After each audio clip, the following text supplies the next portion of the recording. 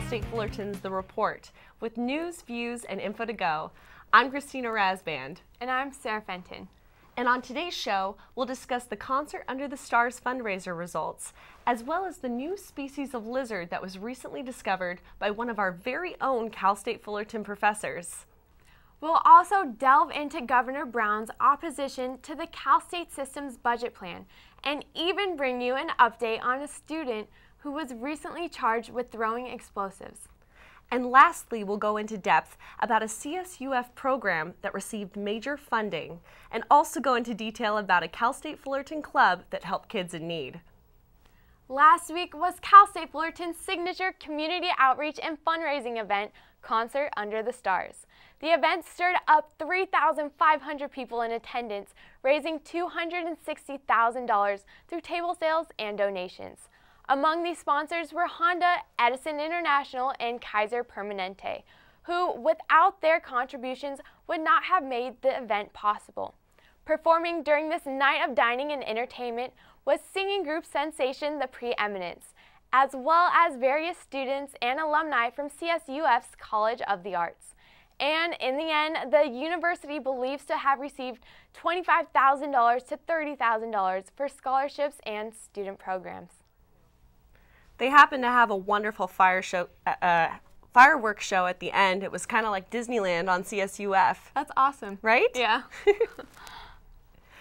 Published in Bravoria, a peer-reviewed journal at Harvard University, was James Parham and Theodore Pappenfuss's most recent scientific discovery, the Aniella lizard.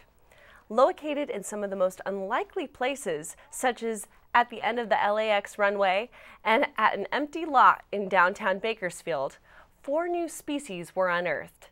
James Parham, an assistant professor of geology at Cal State Fullerton, and his partner Theodore Pappenfuss, a U.S. Berkeley researcher, were both able to find and identify this legless lizard, which only lives in soft sand and is no bigger than a pencil.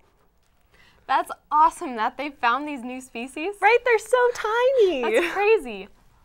Recently, a meeting was held in the CSU Chancellor's office in Long Beach concerning the CSU budget proposals on online education and bottleneck courses. At the Board of Trustees meeting attended by California Governor Jerry Brown, the board proposed an increase of the 2014-15 budget to $250 million. The proposed increase in funding, if passed, would be intended to increase enrollment in CSU schools and support the maintenance and infrastructure of all Cal State campuses. However, Governor Jerry Brown refused to accept the proposal, stating that the budget of $142.2 million was already a 10% increase from the previous year. At the moment, this proposal is still in negotiations and will most definitely be used to discuss the importance of bottleneck courses, which are high-demand classes with a high failure rate.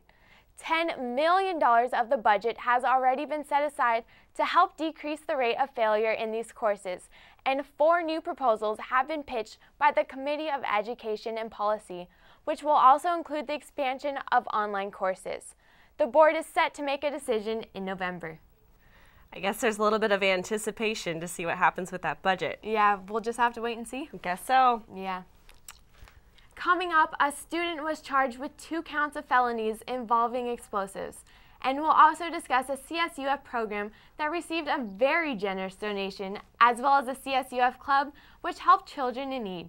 Don't go away, we'll be right back. It's in the way we work and the way we compete. It's in the way we reach out and why we dream. Titan pride is at the heart of who we are. Whether it's on the field or on stage, in the classroom or in the boardroom, Titans reach higher.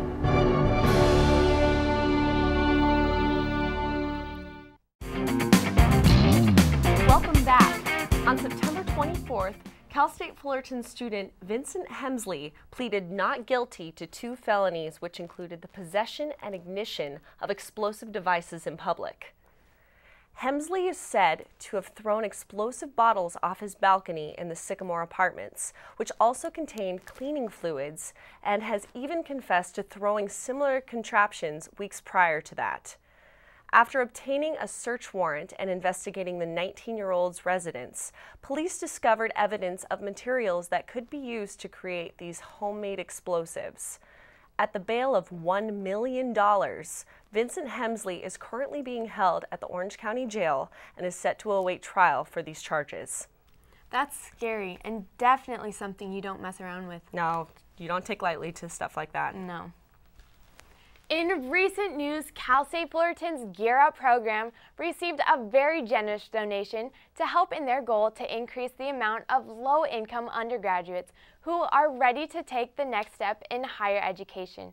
The Gear Up program, which stands for Gaining Early Awareness and Readiness for Undergraduate Programs, hopes to increase these numbers by offering summer enrichment programs, tutoring, and college tours, as well as offering information on financial aid and scholarship opportunities.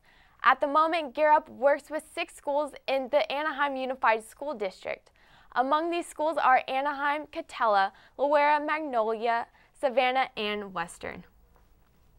6 different schools? Yeah. That's amazing that all these kids are getting the opportunity for education. Yeah, it really is great. Definitely. Yeah.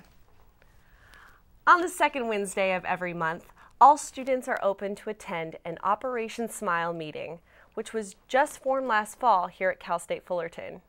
The goal of Operation Smile is to strive to generate enough money for 1 palate surgery per semester so that children can receive a corrective cleft lip. Although a child's ability to eat, speak, and smile is directly affected by this condition, with this simple 1-hour surgery, it can be amended. That's really awesome that they're helping these kids. Yes, definitely. Yeah. Really is. Well, all right. This concludes this week's episode of The Report. I'm Christina Rasband. And I'm Sarah Fenton. Have a great week.